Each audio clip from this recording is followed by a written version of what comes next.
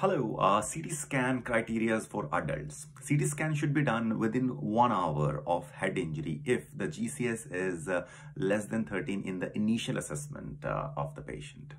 Number 2, if the GCS is less than 15 after 2 hours of assessment. If patient has got open or suspected depressed skull fracture. Number 4, if patient has got basal skull fracture, for example, patient has got sign of hematoma, panda eye, CSF leak from the nose, from the ears, patient has got Bettel sign. Next is the focal neurological deficit, post-traumatic seizure. And the last one, if patient has got more than 1 episode of vomiting after head injury. So you have to go for CT scan within 1 hour.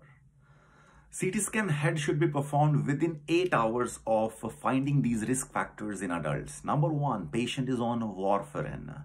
Number 2, a patient has got LOC or amnesia plus one of the following. Number 1, age more than 65 years. Number 2, patient has got any bleeding clotting disorders. Number 3, patient has got dangerous mechanisms of injury like fall from 1 meter or 5 steps. And patient has got more than 30 minutes of retrograde amnesia. Retrograde is before the event. So in this case, you will do the CT scan within 8 hours of finding these risk factors in adults. Thank you.